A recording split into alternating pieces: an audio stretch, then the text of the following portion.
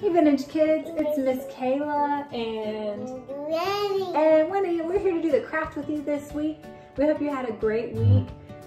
If you were learning from home or if you were helping your kids learn from home, anything like that, we hope you had a great time doing that.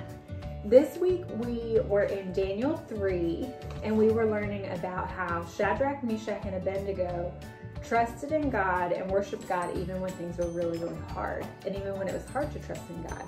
So we're going to do a craft that helps us remember that when Shadrach, Meshach, and Abednego trusted in God, that's right, Winnie's going to do some too, that when they trusted in God, that God took care of them and He provided for them. So we're going to make the furnace that Shadrach, Meshach, and Abednego were in, and it's really simple. You just need a few things. You either need a paper cup that you can cut apart, and if you don't have a paper cup, like around my house we didn't have one this week, so we got a piece of construction paper, which I'll show you right here. You need a pair of scissors so you can cut. You need some tape or glue.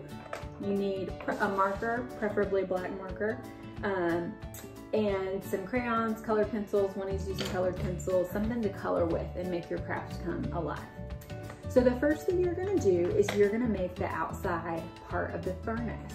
And so if you have a paper cup, you are going to cut an opening for the furnace. If you don't, what you're going to do is you're going to make your, oops, been dropping stuff. If you don't, you're going to make your furnace. So it's going to look like this.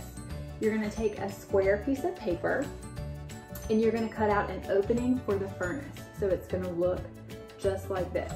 Just cut an opening where you're going to kind of be able to see through it at the bottom.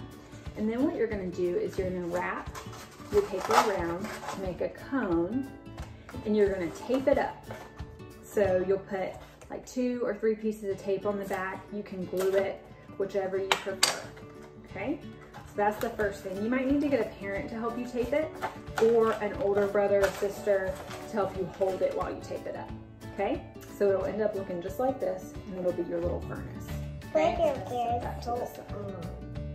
The next thing you're going to do is, we know that inside of the furnace, Shadrach, Meshach, and Abednego were put in that furnace, but when the king looked inside of that furnace, they saw someone else in there. So there were 4 people inside of the furnace. So what you're going to do next is you're going to take a piece of paper and you're going to create 4 people to go inside of the furnace. You can either create them individually or you can draw them all on a sheet of paper, and that's what Winnie's working on. So we cut out a piece of paper that was about the same size as the inside of our furnace. We did it on yellow to remind us of how hot it was inside the furnace. Can I show yours, Winnie?